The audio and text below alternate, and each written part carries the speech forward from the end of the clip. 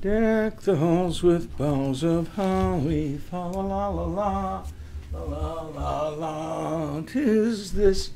Oh, sorry. We're on? Are we live now? Oh. Welcome. Welcome again to another half an hour of the Deal Doctor live stream. I hope you've got some questions today, but let me make a couple of announcements.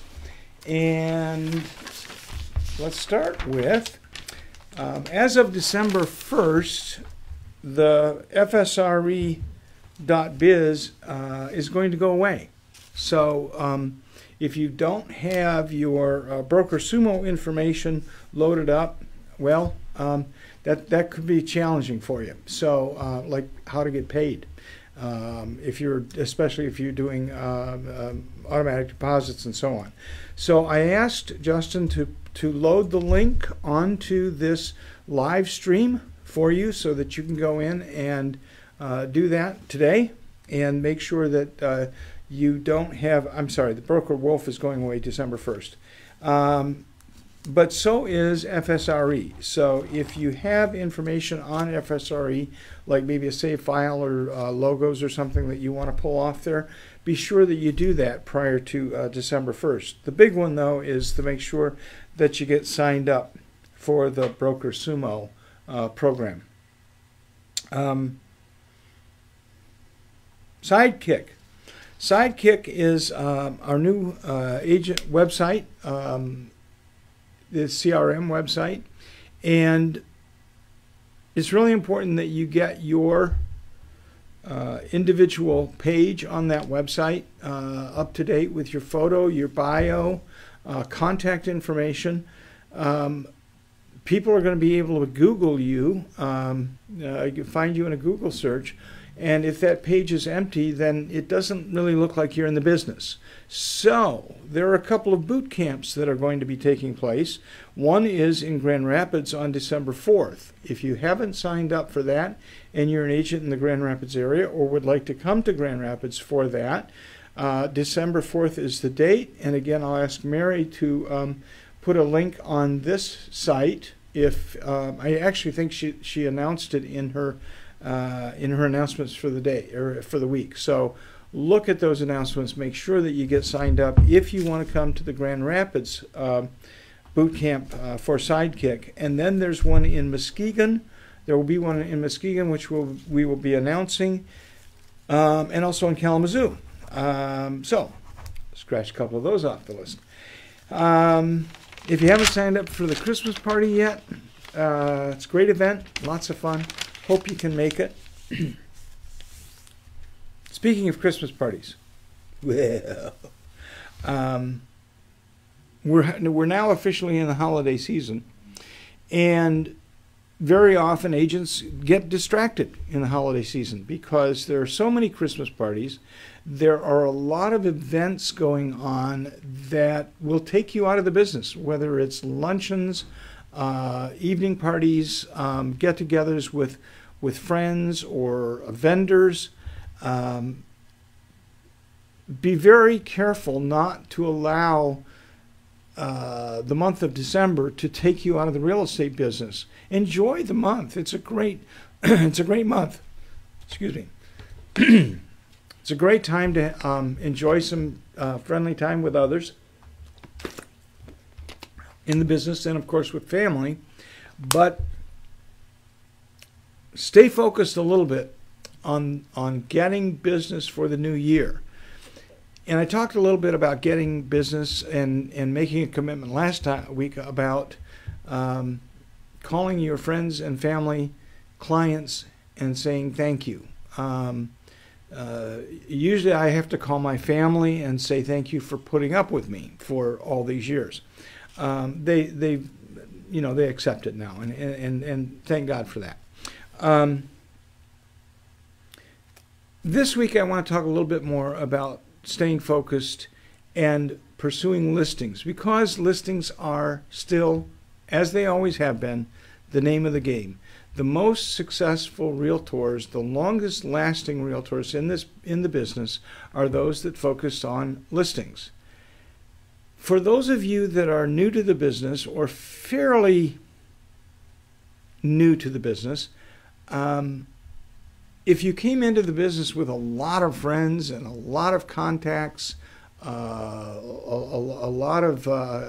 big network of people that you talk to frequently, you may have had the good fortune of having people come to you and say, "Hey, I want to list my house," or "I'd like to help you, have you help me as a buyer's agent."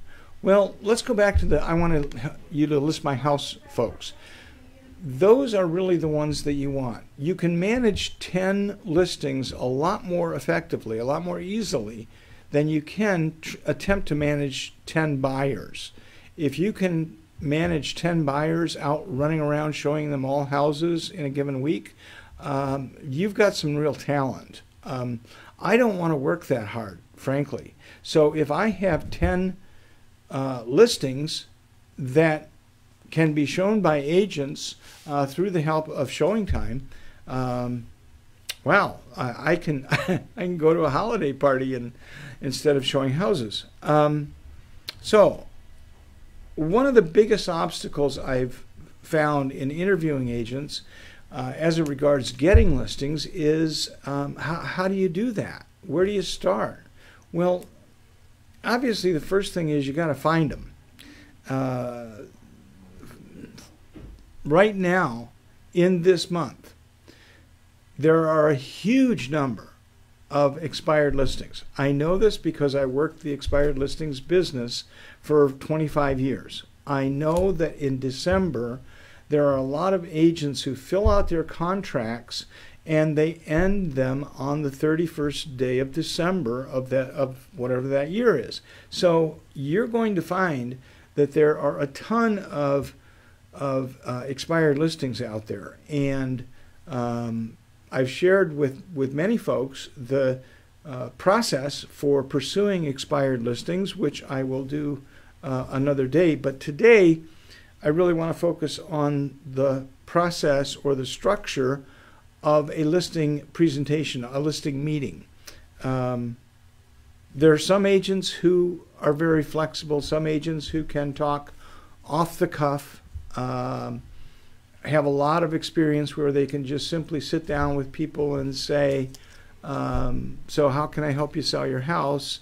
What are you hoping to accomplish, and so on. And that is a talent, some of it's experience. But for those agents who are inexperienced or uncomfortable with simply flying by the seat of your pants, I'm going to offer you what's called a listing presentation today. Now, on Friday, December 14th, I'm going to be awarded a 30-year pin, 30 years with the Grand Rapids Association of Realtors. And it's truly flown by. I was quite shocked at that. Not real happy, but shocked. And when I first got into this business, I really didn't know how to go after listings. I chose the expires because they had already elected to hire a real estate agent. They were already predisposed to that. But I also went after for sale by owners and any friends and family, people in my sphere of influence. I was working all sorts of things because I quit my job and I needed money. And so the faster I generated listings, the quicker I generated money to feed my family. It was out of necessity that I became effective with listing properties. And I turned to some of my mentor and to others in the business, and I said, what do you do when you go out on a listing appointment? And consistently, the top agents all said, I tell them what I'm going to tell them. I tell them, and then I tell them what I told them. Now, for those of you who have studied I believe it's might be Dale Carnegie that created that process. I'm not sure, but it's a great strategy, because if you tell people what you're going to tell them, you alleviate a lot of stress, you alleviate a lot of tension in your initial meeting. And so, because they know what to expect now. If I sit here and say to you, well, I'm going to tell you this in the next 20 minutes. I'm going to tell you what to do when you get to a house to go on a listing appointment. Do you think that would help? Does it make you feel a little less stressful about what's going to happen in the next 20 minutes? Well, I hope so. I hope that is the outcome. So, here's what I do. When I go out on a listing appointment, and let's say it's 7 o'clock at night, I'm always on time. I'm always dressed. I'm waiting down the street probably at about 10 minutes to 7 until I pull up at about 6:58, and I pull in front of the house, and I'm ringing the doorbell exactly at 7 o'clock. And so I ring the doorbell. I smile. I pay him a compliment. I take him to the kitchen table. I break the ice. I take him out on a safe island, ask him a bunch of questions, and then I look around the house. That's just a start. Now let me slow it down a bit and go back. Obviously, when you ring the doorbell, you don't know what to expect. I'll tell you a quick story about my first listing appointment. It was awful. The story's over now. It was really, really bad. I rang the doorbell. I had no idea what I was going to do.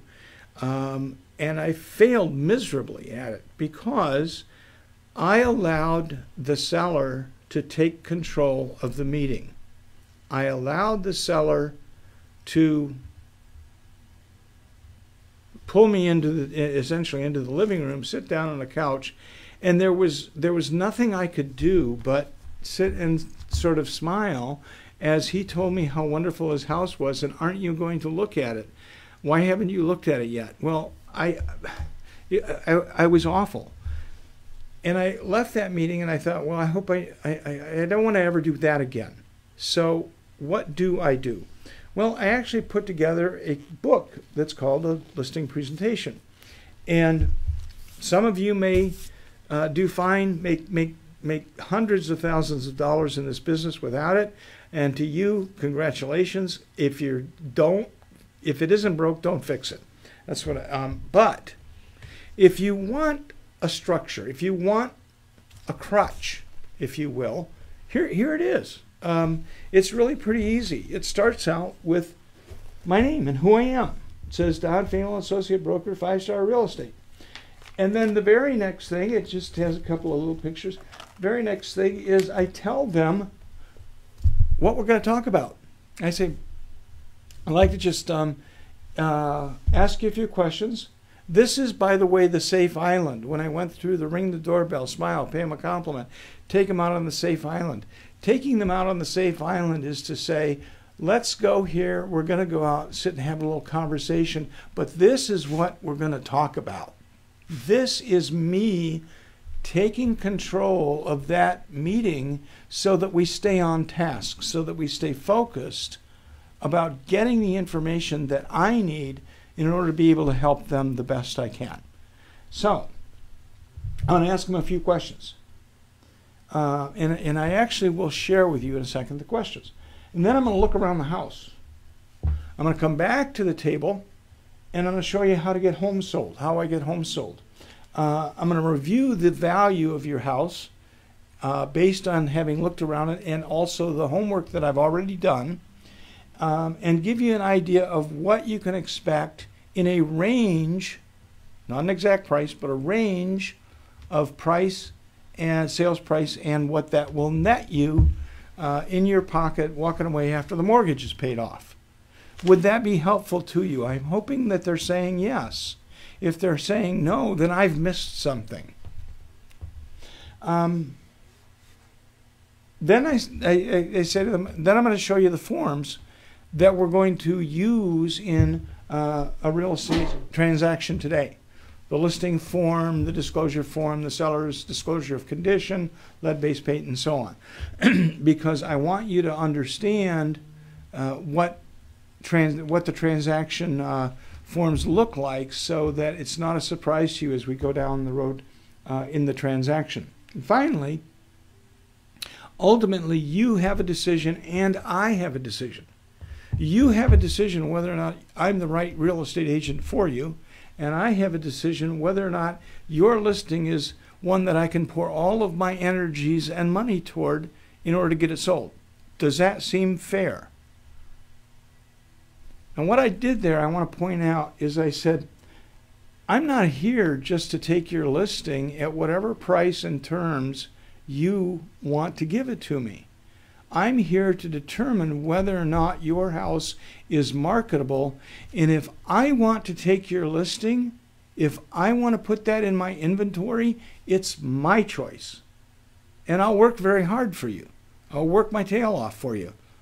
But I'm not here for you to tell me, here's what I want, now go sell it and go spend a bunch of money on advertising when it's an unrealistic price and the house isn't in great condition.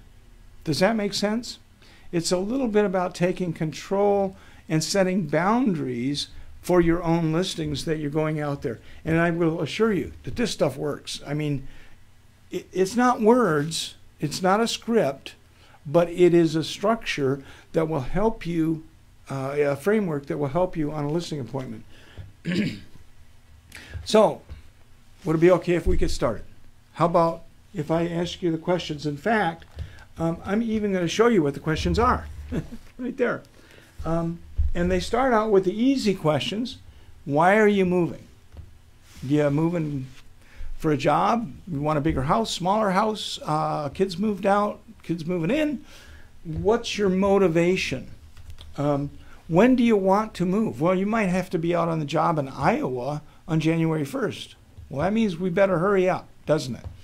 And I don't give them any answers to any of these questions. I don't address any of the solutions as I'm asking the questions. I am gathering information. Gathering information that will ultimately allow me to create a structure, a strategy for going forward and helping them sell their house. What major improvements have you made? Who else are you talking about? I want to know who my competition is. Because the likelihood is, if it's someone that I know, I know their strengths, but I also know their weaknesses. And while I never say anything negative about someone else, I'm going to focus on my strength over that particular agent when I make my presentation. Does that make sense?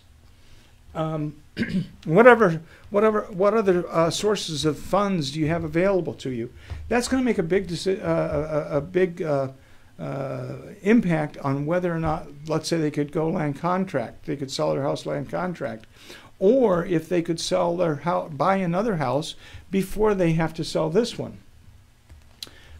What price do you think your home will sell for? How did you arrive at that price? Was it out of thin air? Was it from the SEV? Did some other agent tell you that you could get a certain price? Or did you just come up with it based on what you need out of the home? What's the most important thing? What's your major concerns? What would it do to your plans if you could not sell? Notice they're getting harder as we go along. What would it do to your plans if we couldn't sell your home? That's the look I get usually when I ask that question. Like, well, I never even considered the possibility that you couldn't sell my home. This is my beautiful home. This is where I raised my family. Why would you ask that question? Because the reality is that in a normal market, now this hasn't been a normal market for the last few years, but in a normal market, 40% of the homes that are listed ultimately expire. That's why. 40% ultimately expire. I would bet that even in this market, 20 to 25% of the homes that are put on the market are ultimately expiring because they're not ready to be marketed, they're not in the right condition to be marketed, or they're priced too high. How are we doing on time here? I can't quite. 20 minutes. Huh? 20 minutes in. 20 minutes, good. And finally, I'm going to ask a real tough question. I mean, this is like a, the guts gauge is pegged all the way to the right on this boy. What do you need to know today to make a decision to get the ball rolling? What do you need to know from me today in order to move forward and get the ball rolling? And very often what you're going to find is they're going to come back to you and say, I need to know, number one, what the price of the house is, or what you think the price it will sell for, and I need to know what your marketing plan is. How are you going to, how many open houses are you going to do? We could talk about that later. My marketing plan is I'll go into my marketing plan in just a second. Kim Southwick has a question. Is this a one visit listing appointment? Do you drop off or send a pre-listing package? And the answer is yes to both. Yes, I send a pre-listing package, which is a part of this. It's in fact, it comes in a zipper thing that I actually have sent over. I have it couriered over. I hire a courier to do it, so it doesn't look like I'm out delivering my own pre-listing package to them. It has some information. It may have contracts in it. It shows a little bit about the my past success in terms of getting homes sold, some testimonial letters and that sort of thing. So the answer is yes, I do send a pre-listing package, but this is intended to be a one-stop listing presentation. I don't like two-stop. To me, if you can't do it on the first stop, the likelihood is some other agent is going to scoop it on you. So I always go for a one-stop listing. Now that I know a bunch of stuff because I've been making notes the whole time we've been asking questions. I know a bunch of stuff about them. And then I say, well, would you show me your house? Would you take me on a tour of your home? In fact, as we go through the house, would you do me a small favor? Would you make sure that when there's something that you want me to see, something that's been extra special in your home as you've lived here and you've really enjoyed, I want you to point that out to me because I don't want to miss it unintentionally as we go through the home. Would you do that for me? And of course they say, yes, of course. Why, sure. And while we're at it, if I find something that might make it easier for you to sell, make your home more marketable, maybe sell in a shorter period of time or for more money, do you want me to share that information with you? I've just asked them permission to criticize their house. Critique. Okay, fine. But the point is, if you ask them permission to tell you, for you to tell them how they can improve their house, that the Pepto-Bismol walls in the master bedroom are probably not the best color to get the maximum price for their home.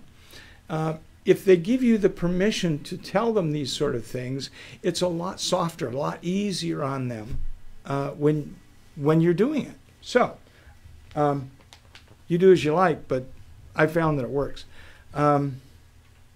Once I've gone through the house and taken all sorts of notes, I come back to the table and I say, may I share with you a little bit about my company and how I get homes sold? Would that be okay? And so I go through and I say, here's what we do. Here's how we get homes sold. We're going to be all over professional video production, internet marketing, social media marketing. We're going to do open houses. Yes, I still believe in open houses. Not a lot of them, but at least one. I do what's called the Curious Neighbor open house. I invite the neighbors over an hour early before the public open house, and I promote that throughout the neighborhood. And so you get the neighbors there at 1 o'clock, and they go, Ooh, we got to call Sally and Tom. You know, they've always said that they wanted to live in our, they'd love this house, and we'd love them to be neighbors. Let's get on the phone and have them get over here by 2 o'clock, and you'd be amazed how many times it works. So, I do brochures. I create my own brochures for everyone. I show them some testimonials from folks who have actually written nice things about me. And then I show them some of the marketing materials that I've created for various properties over the years, and more testimonials. I share with them how many houses I've sold. It's a couple over the years. That's pretty small type.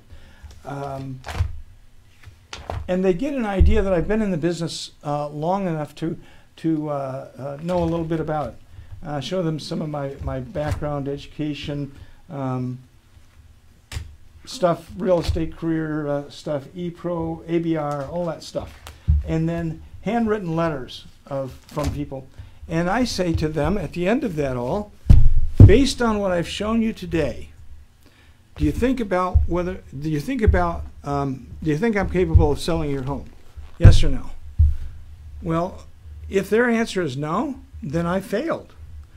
But the answer is almost always yes.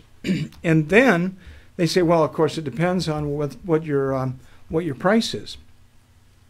And my question to them is, are you going to choose a real estate agent based on what the agent tells you, based on what you want to hear about the price, or based on their qualifications and their marketing plan?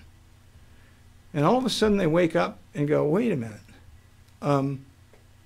I want the agent who's going to be straight with me, who's going to work the hardest, and who knows the most about real estate. And if you're that agent, you have a much higher likelihood of getting more listings, of going on, when you go on 4 appointments, instead of getting 1, you might get 3. And I've got a couple of questions, so let's see what they are.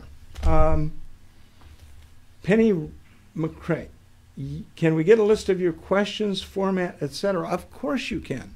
I would love to go through that binder from Joanna Lasser.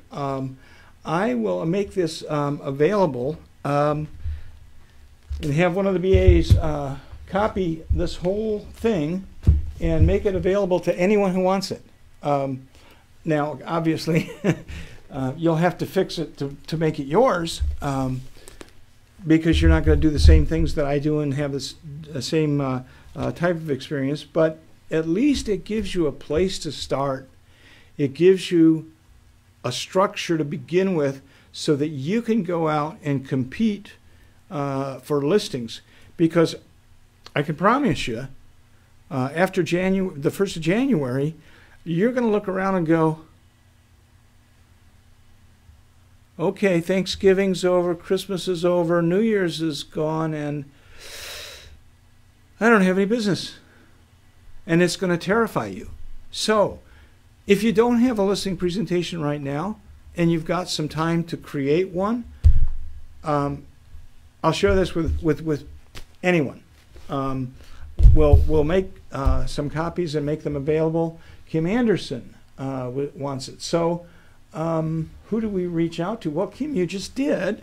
We'll get copies of that made for whoever wants it. And then at least you've got something that you can take as your own and go out there and rock the house.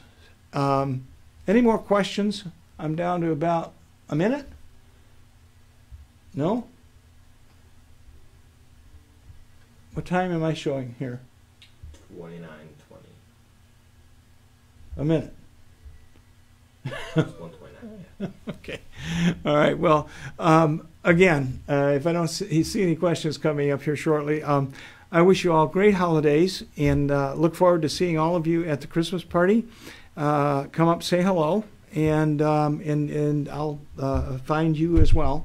And I think that about covers it for today. I hope it's helpful. We'll make sure that we get copies of this made for people, and let you know where you can can find that. I don't know who that's going to be at this point, but we'll make sure that it's available to you. Okay? Have a great day. See you next week.